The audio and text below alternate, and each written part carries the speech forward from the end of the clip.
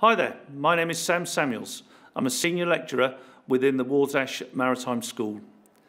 Today's presentation is going to be life as an officer in engineering, where we'll look at the engineer, we will look at the marine electrical technical officer, and we will talk about you entering an exciting industry where you'll have the opportunities to earn a good wage, to earn time and visit parts of the world that you never thought you'd go to, and to also get a trade which will lead on to further experiences in life and give you something further to look forward to. I'm going to go through a series of slides in a minute, so follow along and hopefully we will answer all your questions as we go through. If there are further questions, you can go to the drop-in sessions afterwards and hopefully we'll be able to resolve those for you. So you want to be an engineer. Do you want to be paid while studying? Know that there's a good chance of you getting a job at the end of the training? Have a very good salary by the early 20s? Travel the world? Even more importantly, get long spells of paid leave? Then this is probably the industry for you. You do need to have an inquiring mind. You do need to have good reasoning capabilities. You're going to have to make decisions. Very early on, you're going to be in a position of responsibility. You could be the sole person in charge of the machinery of a cruise liner, and your decisions that you make within the first couple of minutes will determine the outcome and hopefully give people the enjoyable experience they require. You're going to have to work under pressure, sometimes huge amounts of pressure. There's not going to be enough hours in the day, so you're going to be tired, you're going to work hard. Also, you're going to have to accept and delegate authority. You're going to be a merchant navy officer, and as such, that comes with responsibility. But above all else, you're going to have a sense of humour. It's hard work at sea. You're away from friends and family. So you're going to be able to have to laugh. You're going to have to be able to laugh at yourself and laugh with others.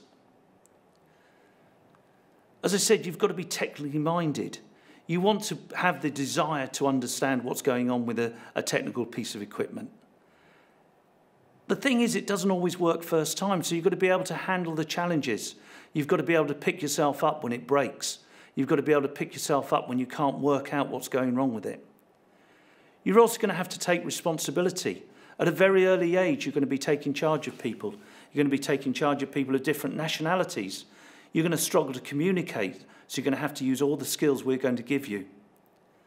And above all else, when you're at sea, there is no third emergency service. You can't call on the AA, the RAC, Green Flag. There are others available, but at the end of the day, it's going to come down to you. You're going to have to solve the problems.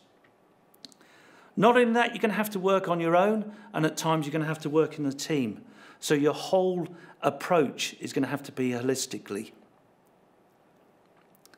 So, do you think they fit the criteria? We're going to talk about two areas. We're going to talk about the mechanical marine engineer or the electrical marine electrical technical officer.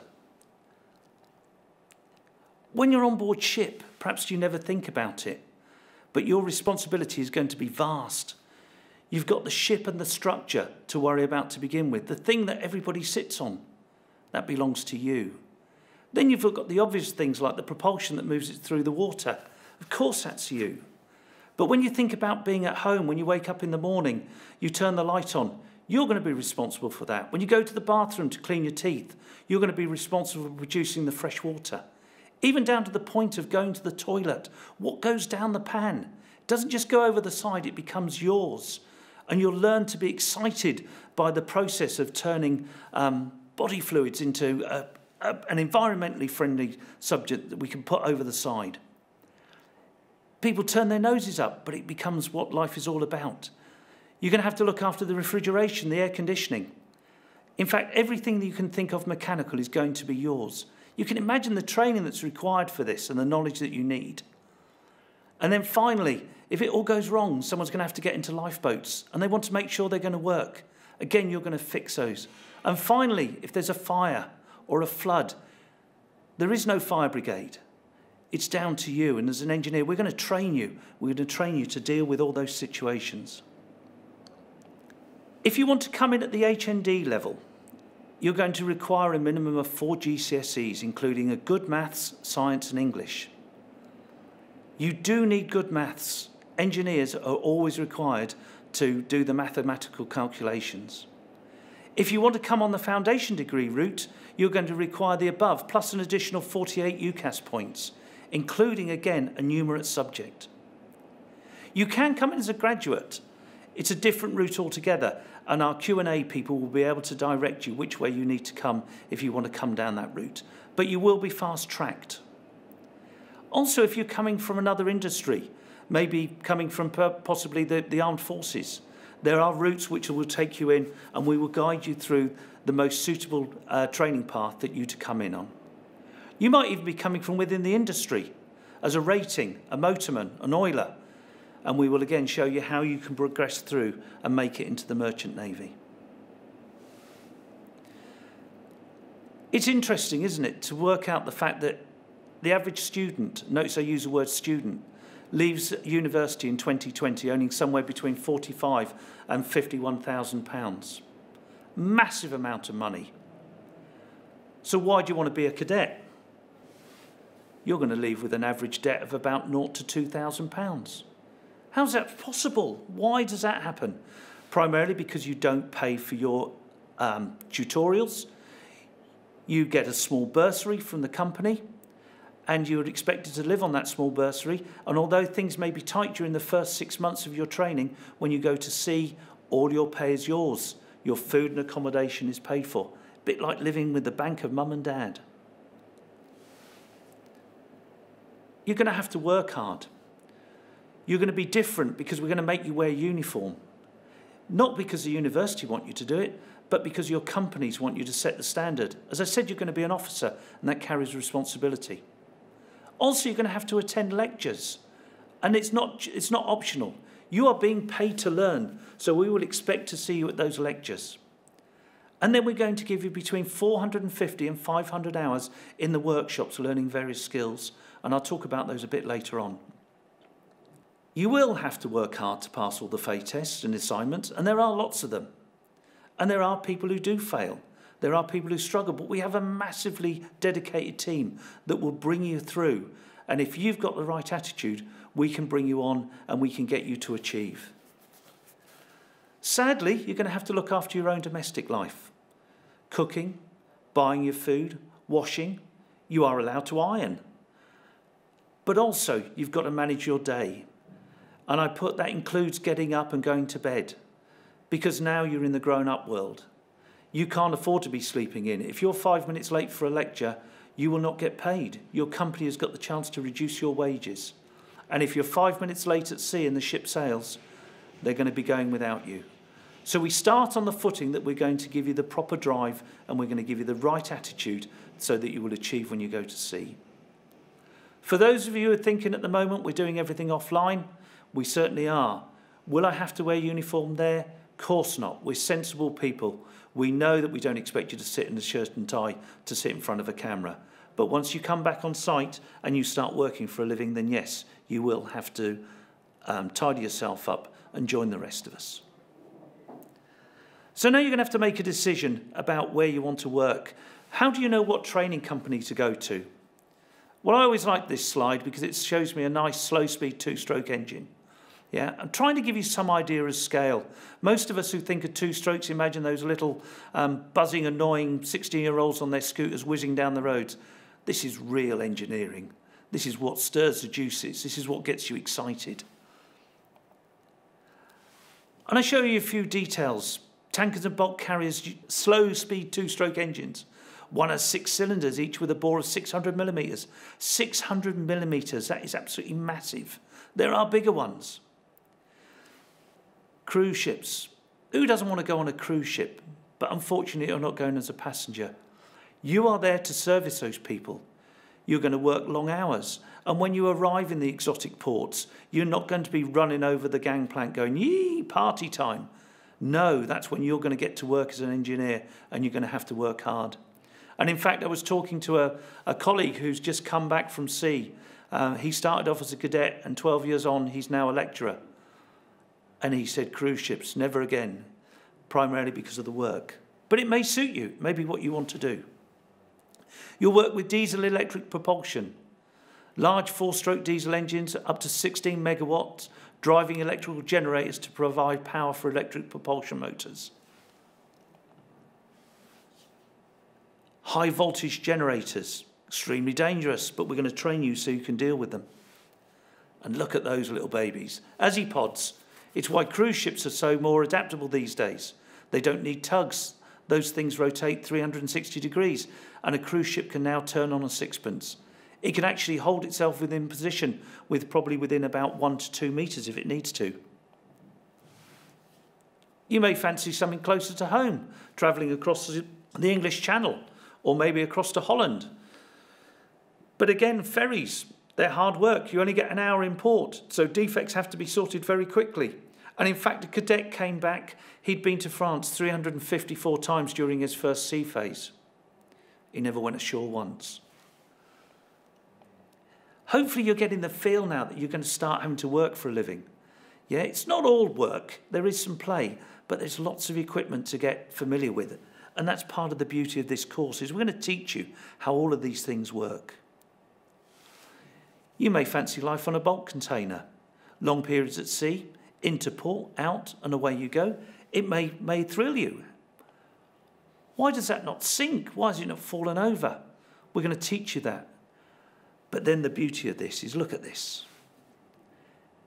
I'd go back to sea tomorrow to work on a ship like this. You can see there, down at the bottom right, they're not dummies, they're real people. And in fact, standing up on the top plates is another real person. Imagine being the chief engineer on a vessel like that. Absolutely incredible. You don't want to get it wrong. You don't want to run out of lube oil. And I often say to people, just imagine the length of the dipstick for that. But as a chief engineer, that will be your responsibility. And it's feasible. Anything is feasible if you come down through this route. You may fancy something, maybe liquid natural gas. Again, people say, well, they're dangerous vessels. They are dangerous. The whole industry is dangerous. But we risk manage it. That's what makes it fun. And obviously they pay a little bit extra for going on these boats, but because they know they're dangerous, they carry out more safety precautions. So you're probably safer and getting paid more for doing it. You may fancy being paid to be shot at. The Royal Fleet Auxiliary. They lead the Royal Navy into war zones. They support. You may fancy the pomp and ceremony that goes with it. You may fancy the opportunity to move across and work with the Royal Navy. It's again a different approach. Talk to the RFA guys. Find out what it means, what it entails. Understand the fact that they have tradition, and you may be tying yourself up with something that perhaps you don't like, or maybe it does. And those of you who like being seasick, why not join the offshore support vessels?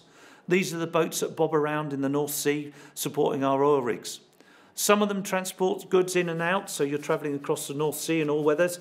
Others stay on station on dynamic position boats which hold into position by about 1 metre in a force 8 gale.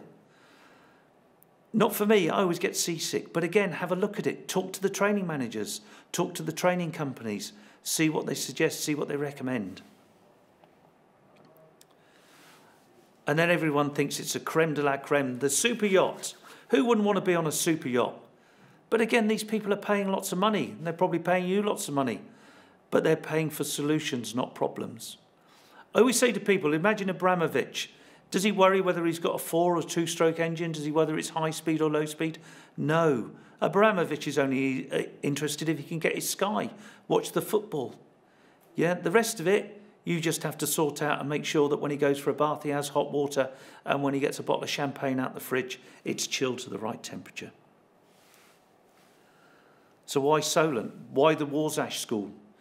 Well, in 2017, we moved from our old site down in Warsash near Fareham, and we came to St Mary's campus. The university invested lots of money, 42 million in fact. We now have a superb workshop, which I'll show you some pictures later on, but we also have a simulation centre which opened in 2019. The workshop's purpose-built, fully equipped for teaching the use of machine tools, welding and electrical maintenance for marine engineers. 450 hours you're going to spend in this environment. The guys you're going to work with, the technician instructors, they come from trade. There's the old adage, those that can do, those that can't teach. These guys have done it. They've worked. They've earned their money living in the trade. And now they come to Solent. They bring with them these skills, and we pass them on to you. No, we're never going to make you a fitter and turner. We're never going to make you a welder. But we're going to give you the skills which we're going to get you out of trouble when you're at sea. As I said, we have a simulator. You won't spend much time in the simulator, primarily because we want you to go to sea. We want you to have it for real. But when you come back later on in your careers, you will work as teams, and it's brilliant as engineers to do team training within the simulator. We will try and get you in there so you get some sort of idea of how the whole thing works. But don't set your expectations it's going to be the Game Boy environment for you. The beauty of this job is we get the chance. We can try and set fire to you. We can try and drown you. It's not really what we try and do. We actually try and train you so that you can fight fires. And we do real fires. We set you into a fire simulation station. We actually burn wooden pallets. We throw fuel on them so that they are roaring away. It's almost unbearably hot in there.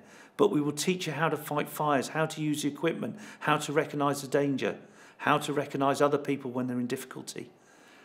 And then, lo and behold, if all of a sudden something goes wrong, we're going to teach you how to survive in a lifeboat. Back in the Second World War, loads of people died. They thought it was because they drowned. But no, they died because of hypothermia. They didn't know how to survive in the water. We've learned, and we're going to teach you how to survive in the water. Down there on the bottom left, you see those great big, toy ferries to the average person, but they are simulation boats. They work exactly the same as a vessel would when it's at sea for its real size. Unfortunately, you're not going to get to have a go on those. But if we get a chance, we'll take you down to the ship handling centre and you can have a look round and see the sort of training that your deck colleagues may go through. The ECDIS Suite, our electronic chart display and information system. No, you're not going to be doing chart work, but the deckies require someone to fix it. And guess who that is? Welcome to the ETO, you'll be doing that. You will do a small amount of seamanship, but not a great deal, so don't worry too much about it. We're going to send you to sea. After the first 6 or 7 months, you will go to sea for about 4 months. Not all vessels are calm and serene like this one. Some of them get a little bit lumpy. But during that time, you're going to do 2 phases, totaling a total of 8 months. You'll learn how to operate the main and the auxiliary machinery. You will get some time to study, and you're going to complete a major book called the Training Record Book. You will need that as evidence to show that you've done all the tasks required by the Maritime Coast Guard Agency. You'll be required to take part in routine maintenance, overhauls and repairs. Some of it quite exciting, some of it mundane, but that's what life is like. And if you're lucky, you may even get to take a vessel into dry dock and then see what's under the waterline. And as I said, you're going to get time off. Hopefully you're going to get some time off when you're at sea. Might not happen, but once you're working properly within the industry, you may spend 2 or 3 months at sea and then you come home for possibly 2 or 3 months. What are you going to do with that time? You're going to spend all your money going on decent holidays, going to the places that you've seen which you like the look of, stopping in top-class hotels and being looked after. And then you're going to be the envy of your friends by sending them social media posts of you spending Christmas in the Bahamas or wherever you choose to go. If you don't want to be mechanical, you can become an electrotechnical officer. It's a complex job.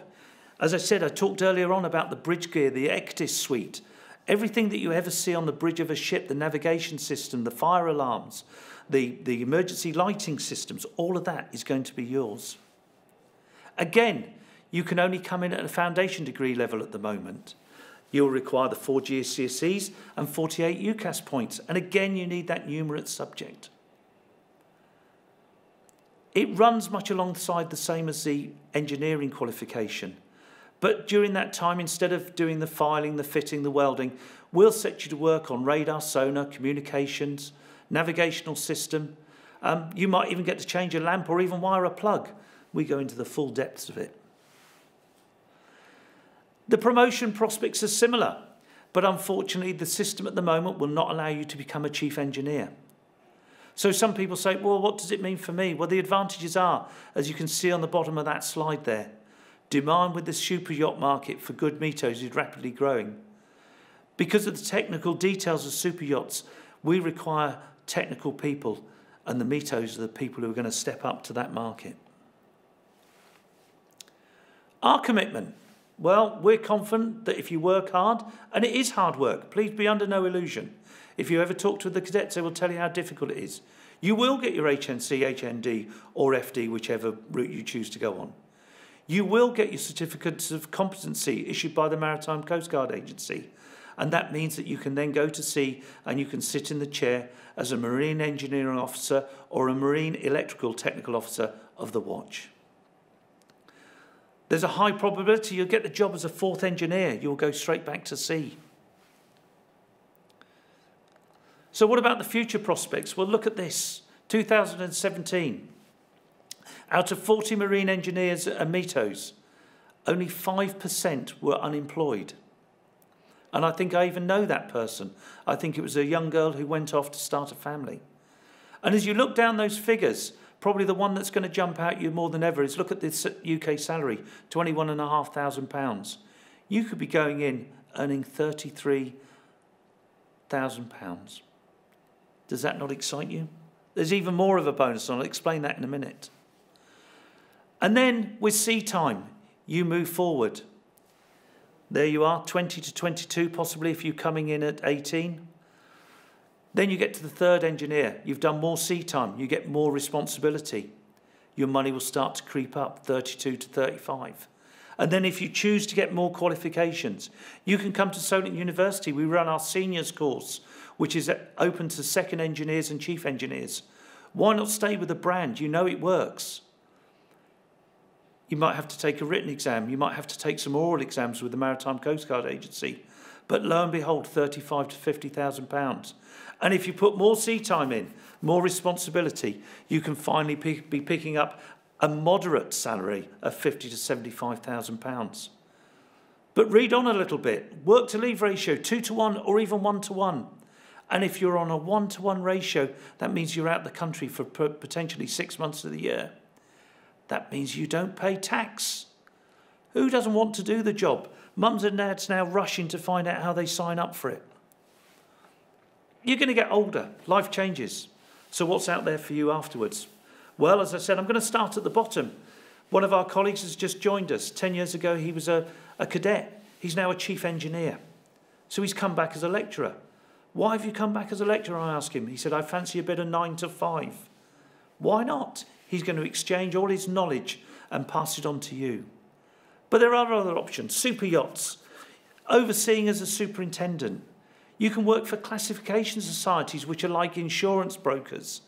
You can work for the Maritime Coast Guard Agency, the police, for want of a better word, of the maritime industry. You can work as an examiner or a surveyor, making sure that vessels are seaworthy.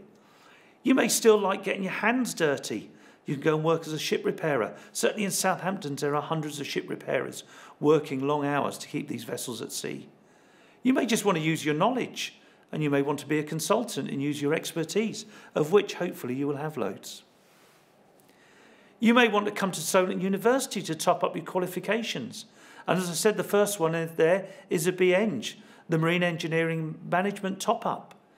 And we've got guys now leaving the HND and the FD back in August, and now just starting on the top-up course. It's going to take them a year, but they'll have a full honours degree. There are other courses.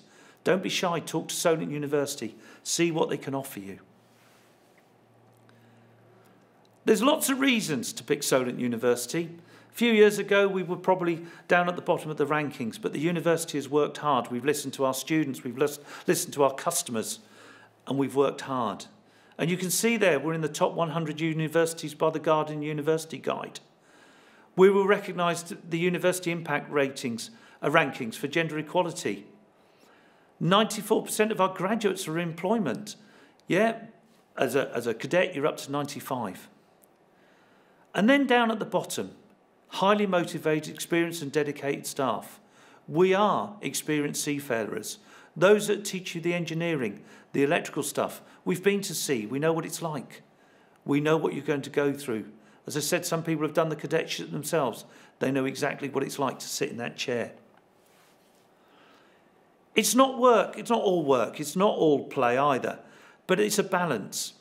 And we have to be careful because a cadetship doesn't run with the timetable of the university. As I said, you'll come in for 6 months. You may spend 4 months at sea.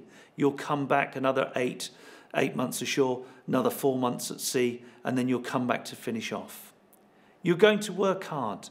You won't have the opportunities to join the sports clubs in quite the same way. Your timetable is going to be full. Some weeks you will be taught sort of 6 or 7 hours a day. You're going to spend Thursday, Friday, Monday, Tuesday, depending on which course you're on, in the workshops. So you're not going to have the opportunities. But don't be shy. Solent has got lots of facilities. We've got a gym. We've got a social network there.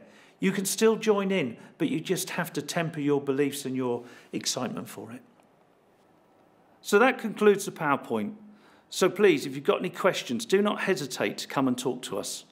We're keen to see you at Solent. We're keen to see you at sea, and we're keen to see you enjoying the experiences that many of us have had of seafarers. So use the question and answer facilities, or just contact the university directly and someone will speak to you and resolve your problems. Thank you.